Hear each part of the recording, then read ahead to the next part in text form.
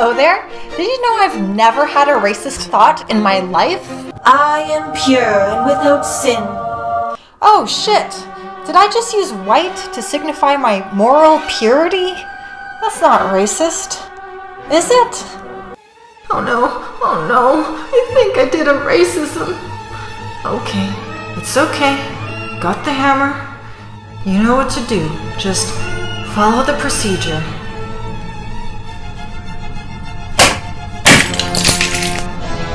Get out, you son of a bitch! Okay, you can fix this. You can make it okay again. I'm pure and without sin! We all know that in the past, racism was definitely a big problem, but what about now? Some people say that racism is no longer an issue, but others disagree. Let's solve this unsolved mystery, shall we? Does racism still exist? Here we go. Does racism exist? Absolutely not. And it has never existed. I grew up in Alabama. I grew up under the Jim Crow laws. I went to an all-black school. There were signs that says for colors only, for whites only. That sounds pretty racist. Yeah. But it wasn't racist.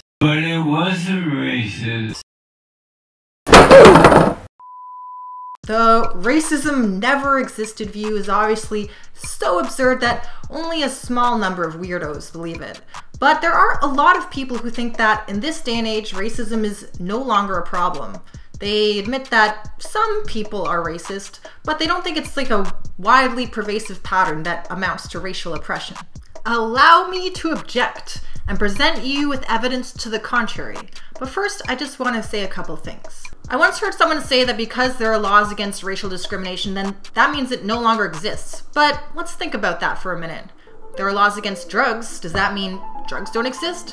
What, you think people don't get high? Damn, what corny-ass middle school did you go to? And another thing, pointing out the existence of racial oppression is not the same thing as trying to make white people feel guilty or bad or ashamed. Really, it's not.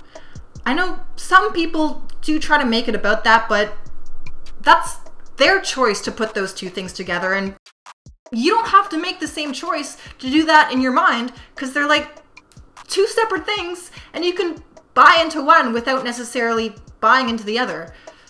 I mean, yeah, if someone's being an asshole, they should feel guilty, but I'm talking about like the wider existence of racial oppression, and that's not something that any one person should be like carrying on their back. Okay, enough about feelings. Let's get to the facts. Evidence 12, employment and racism. That's right, we're doing a countdown.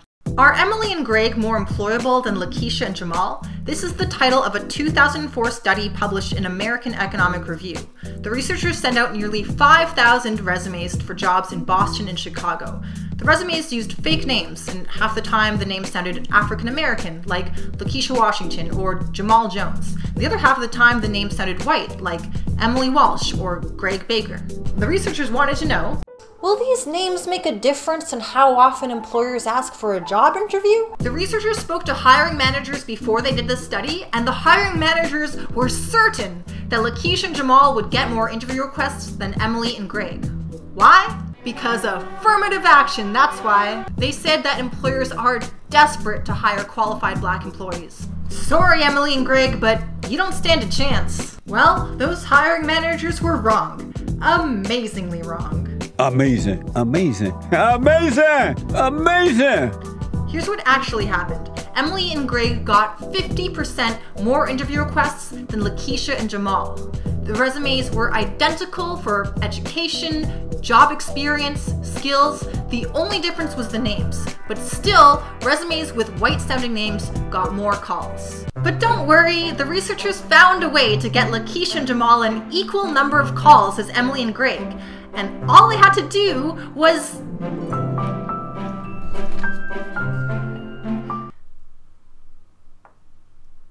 give Lakeisha and Jamal an extra 8 years of relevant job experience?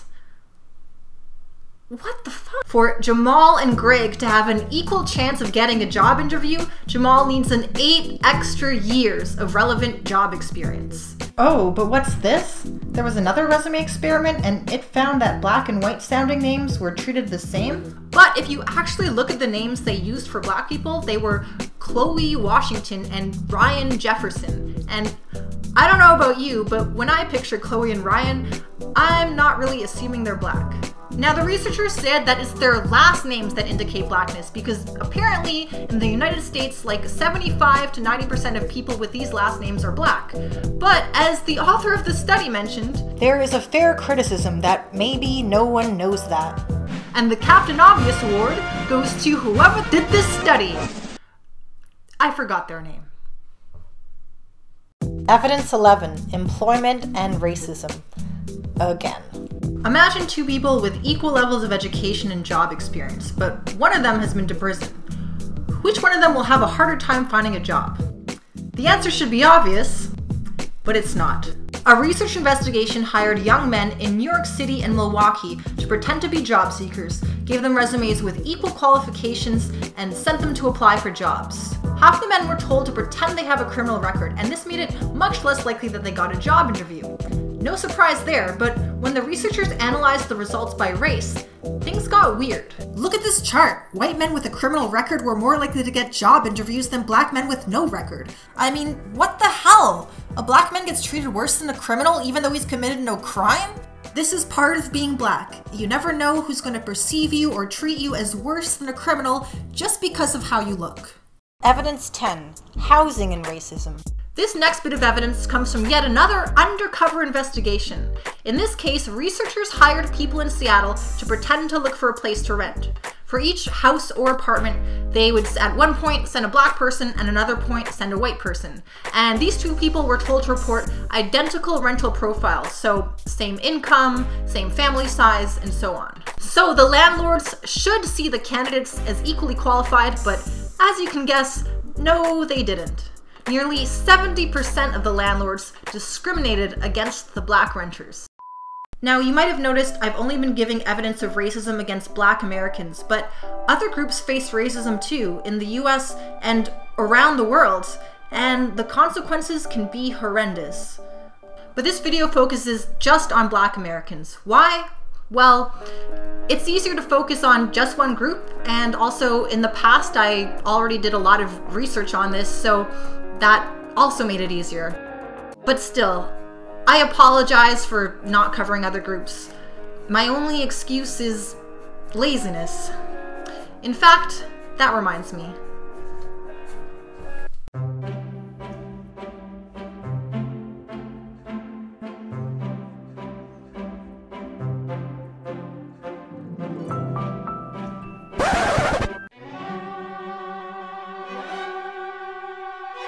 Aw, shit. Evidence 9, banking and racism.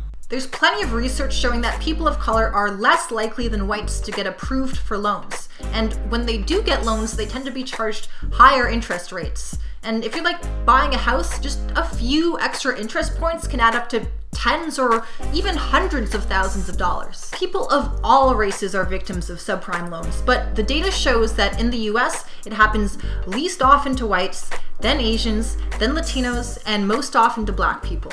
So, are these racial differences caused by different credit scores? That's part of it, but the pattern still exists even when comparing people with the same credit score. Although this is clearly racism, it's not just white people doing it. It's well documented that there were many black loan officers and black mortgage brokers who were hired to target black people for subprime loans. Racism is a weird and complicated thing. Evidence 8, courts and racism. If 2 people commit the same crime and have the same criminal record, you'd expect them to get the same sentence, right? Not if they're not the same race. Same crime, same record, but black people are still more likely to be sent to prison rather than probation, and they get longer sentences. Evidence 7, police and racism. That's the sound of the police! The KKK is the oldest terrorist organization in the USA. Its views can be summed up in a quote from their former leader, Hiram Evans. The white race must be supreme. I'm sorry, can we just take a moment to appreciate how ridiculous these outfits are? You supposed to be the master race? You fucking look like Silk Pajama Gandalf. Look at this guy's face, his pose. He thinks he's so cool. How the fuck you think that when you're a piece of human garbage with an ice cream cone on your head? And is that a cape? An actual fucking cape? What you think this is, a Marvel movie? Bitch, you ain't even good enough for DC Comics. The KKK is known for its long history of using assault, death threats, terrorism, and murder against anyone who's not white, but especially black people. In 2014, police officers in Fruitland Park, Florida were outed as members of the KKK, and they were trying to recruit other officers to join. In 2015, police officers in Miami were outed for sending each other text messages like this. I had a wet dream that you two found those in the Volkswagen and gave them the death penalty right there on the spot. Sometimes extreme racism will infect entire departments, like in Madison County, Mississippi, where they had the blank arrest forms pre-filled with 2 words, black and male. I wish I could tell you that these were isolated incidents, but just months ago, a research report was published by a University of Georgetown law professor named Vita B. Johnson. The report states, since 2009, there have been a number of instances of police officers being identified as members of white supremacist groups in Florida, Alabama, and Louisiana. In that same period, there have been scandals in over 100 different police departments in 49 different states where individuals have sent overtly racist emails, texts, or made racist comments via social media. 49 states, that's nearly all of them. But on the other hand, the number of police departments involved is not even 1% of the total, so it might seem like this is all very rare. But let's examine that assumption. In 2006, the FBI warned that white supremacists were infiltrating police departments. This wasn't just a hunch, it was based on the FBI surveilling and monitoring these groups. FBI said that white supremacist police would try to keep their views secret to avoid being discovered, which is like, duh, of course they would try to keep it secret. So, when racist cops are exposed in the media, this is just the tip of the iceberg. Now, this does not mean that most cops are like hate-filled KKK type racists, but evidence and reason do suggest that the problem goes deeper than what has been discovered. Evidence 6. Police and racism again. You probably know that compared to white people, black people are more likely to be arrested, but there's debate about why. Is it because black people commit more crime? Is it because racist cops? Is it a combination of both? Arrest rates are not the most accurate reflection of crime rates. A way to get closer to the truth is the National Crime Victimization Survey. Every year, researchers interview a nationally representative sample of 160,000 Americans. This allows researchers to speak directly to victims of crime and ask them questions. The survey does not include murder victims, since the dead don't do phone surveys. Only the living are that stupid. A couple years ago, the US Department of Justice took a few years of this survey data and compiled a report on race and violent crime. Again, homicide offenders were not counted, but this is not going to skew the results because homicide is less than 1% of violent crime. So, let's examine the data. Black Americans are about 13% of the population, and according to victims of crime, they're 22.7% of violent offenders. You'll notice that's a lot higher than 13%, which is strong evidence that the black crime rate is indeed higher. This, of course, makes you wonder, why is the crime rate higher? And this question has been investigated by sociologists, and they tend to conclude that it's because black people are more likely to face harsh socioeconomic conditions, like high rates of concentrated neighborhood poverty. And when people of any race experience these conditions, their crime rates are higher. But let's get back on topic. Since crime victims report that black people are 22.7% of violent offenders, then we'd expect black people to also be 22.7% of those arrested for violent crime. But if you look at arrest rates for the same years and same crimes covered by this report, black people are 33.5% of those arrested. That's nearly 1.5 times higher than seems to be warranted, according to the surveys of victims. This is very strong evidence that police show a pattern of racism in who they arrest. Evidence 5. Employment and racism. Yet again. According to the Bureau of Labor Statistics, if you calculate median wages, white people who work full-time earn $933 per week, but black people who work full-time earn $724 per week. That's 78 cents on every dollar. Now, if you're wondering why there's this wage gap, this has been investigated by researchers at the Federal Reserve Bank, and they put their findings in these graphs. You can see that two big reasons for the gap are education, whites tend to have more, and industry or occupation, whites tend to work in higher paying jobs in industries. You can also see that state, age, and working part-time only explain tiny little bits of the wage gap. A great big chunk of the wage gap is shown in the burgundy color and labeled as unexplained. It's not accounted for by any measured reason. So, what explains the unexplained? Well, with so many things ruled out, it's probably racism. Either that or like aliens mind-controlling employers and making them pay black people less. Although I guess that would be racism too. Racist aliens! I knew it! I knew it all along! But even the other big factors in the wage gap, industry, occupation, education, even these can at least be somewhat explained by racism, and we've already seen that with employment, and we'll be seeing it next with education. You know, this is not a bad look for me. And it keeps the mind control rays out, which frankly I could use that kind of help. Evidence 4. School and racism. A research study found that more than any other racial group, black students reported getting the most praise from their teacher, even though they got the lowest grades. Now, this might sound like black students are being favored. It's the other students who are victims of racism. They're getting better grades, but less praise. That's not fair. But getting praise for low achievement doesn't make you feel good. It makes you feel like the teacher thinks you're dumb. Like, wow, 55%. That's really good. For you. Thanks?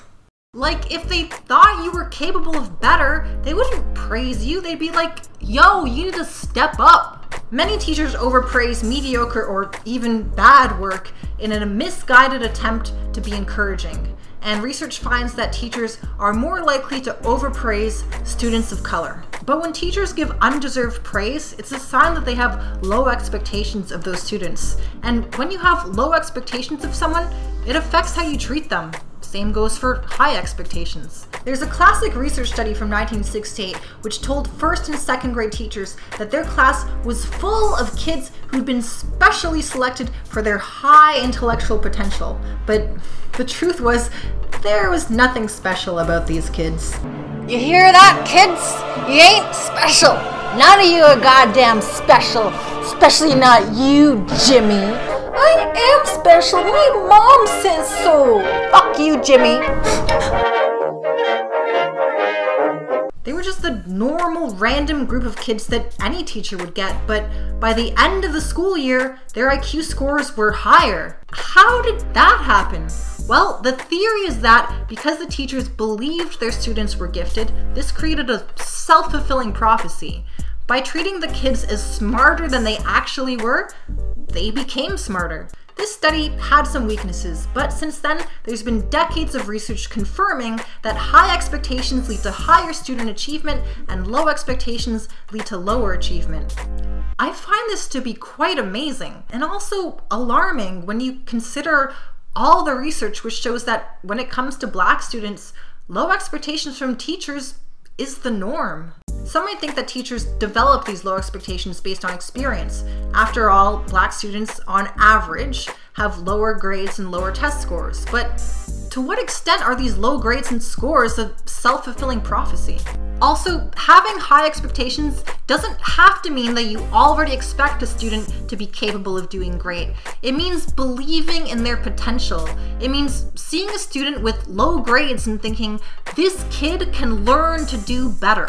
Listen to this quote from the father of a high school student. I've heard a counselor say that black students shouldn't take honors classes because they wouldn't do well in them.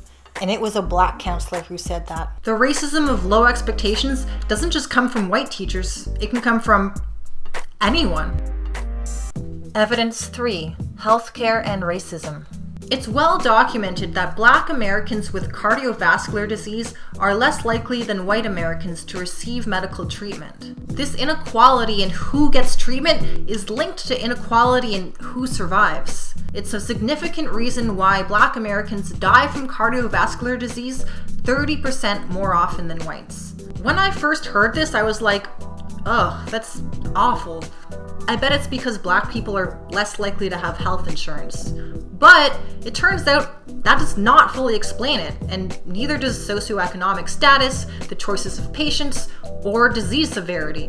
To some degree, this inequality in medical treatment is caused by racism. Now, nobody's saying that's the only cause, but it is part of the picture. Some strong evidence comes from a research study where actors played the role of a patient. They were 8 actors, 2 Black women, 2 Black men, 2 white women, and 2 white men. 720 doctors were randomly assigned to watch a video of one of these actors being given a medical interview, and based on that, the doctor gave recommendations for treatment. Each actor described identical medical histories and symptoms, so there was no reason for the doctors to give different recommendations, and yet they did. The Black actors were less likely to be referred for the appropriate treatment of cardiac catheterization. Outcomes like this are usually not caused by the type of racism that makes people hate or want to exclude. This is a subtle, unconscious racial bias, the kind that even good people have without being aware of it. This type of racism is less ugly, but the consequences can be just as horrendous. As we see here, this subtle, unconscious racism can make its way into situations where people are at their most vulnerable, where it's literally a matter of life or death. And this racism is not limited to white people. In fact, both Black doctors and white doctors show the same pattern of being less likely to recommend cardiac catheterization for their Black patients. School, employment, housing, banking, police, courts, healthcare. These are the major institutions of society. These are the institutions that have a huge impact on your life, and we've just seen a slew of evidence showing a pattern of racism in all of them. But the harm and devastation of racism doesn't always come from the way people treat you. It can come from the power of economic and social forces which have been shaped by racism, but which have now taken on a life of their own. And that's what the final 2 pieces of evidence in this video are about. Evidence 2. School and racial inequality. On average, Black students have worse education opportunities than white students. This is examined in a report by the Educational Testing Service, which provides a summary of the relevant research. Students of color are more likely to be in classes with a large number of students. They're also more likely to have teachers with fewer years of teaching experience, teachers who are not certified, math teachers who don't have a math degree, and teachers with high levels of absence. What? You expect me to show up every goddamn day? Let's focus on just one of these issues, class size. A larger class means the teacher has less time and attention for each student. It also means that the teacher will have a harder time keeping order, and it's more likely the class will become too loud and chaotic for learning. A smaller class size can benefit any student, but research shows that class size has an even stronger effect on Black students than on white students. A study by professors at Princeton University found that a small class size improves test scores for both Black and white students. But for Black students, the gain is more than twice as large in the short run and more than 3 times as large in the long run. According to the National Bureau of Economic Research, differences in class size can explain approximately 15% of the Black-white gap in educational achievement. And they're talking about current classroom sizes. Other research estimates that if all students, regardless of race, were in small classes, the Black-white test score gap would be cut by 38%. Evidence 1. Wealth and racial inequality. The amount of wealth you have has a huge impact on your life. Wealth helps you afford a home in a nice neighborhood and send your kids to a good school. It helps you create opportunities for your children that help them get ahead in life. Wealth is also what catches you when you fall on hard times, like a stretch of unemployment or illness. If you're middle class, wealth catches you from falling into poverty, and if you're poor, a bit of wealth can catch you from falling into homelessness. 7 out of 10 black kids born into a middle class family will eventually fall below that at some point in their life, and a major reason for this is that they don't have wealth to catch them.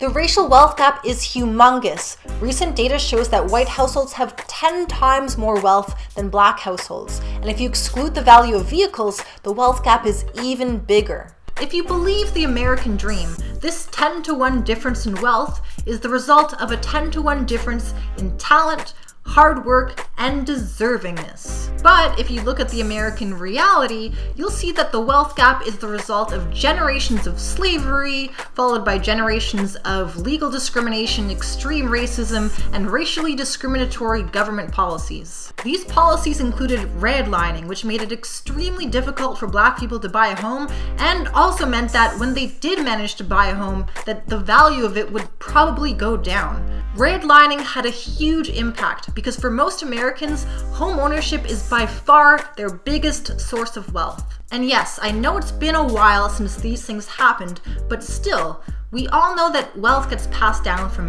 parents to children to grandchildren to great-grandchildren to great-great on and on and on and on, blah, blah, blah, blah. We also know that wealth begets wealth. So like, if you don't have enough money, you're gonna go into debt.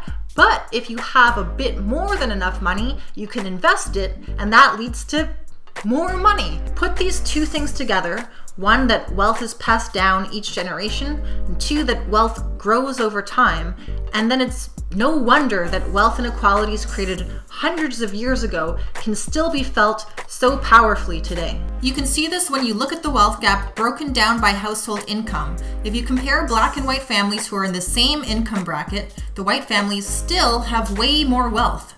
But the real surprise is that even low-income white families have more wealth than middle-income black families. If I'm being honest, I gotta say I'm pretty skeptical of the racial wealth gap ever closing so long as we live in a capitalist society. By design, capitalism makes it easy for those with wealth to become wealthier and hard for those without wealth to get ahead.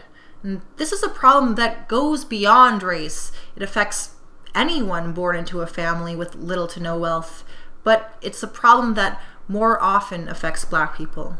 Pulitzer Prize-winning journalist Nicholas Kristof wrote, "We all stand on the shoulders of our ancestors. We're in a relay race, relying on the financial and human capital of our parents and grandparents.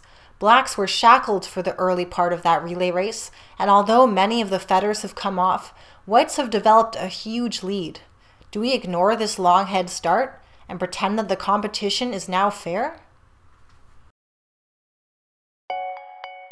Well, folks, it's time to wrap up the video. Amazing! But before I go, there's just 3 quick things I want to say. 1. Research facts and data are important for understanding racial oppression, but so is listening to the experiences of people who actually live it.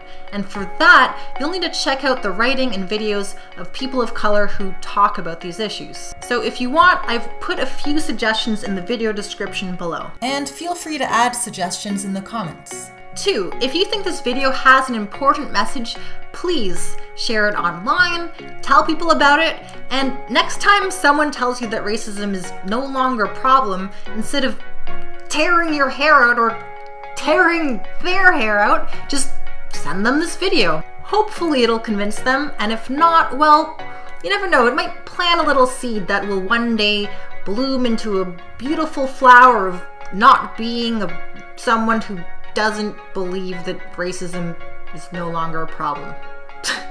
Yeah. And last but not least, I want to say a big thank you to anyone who's ever liked or commented on my videos, to anyone who's ever shared my videos, and to all my subscribers. You rock. Mwah. Bye. Bye.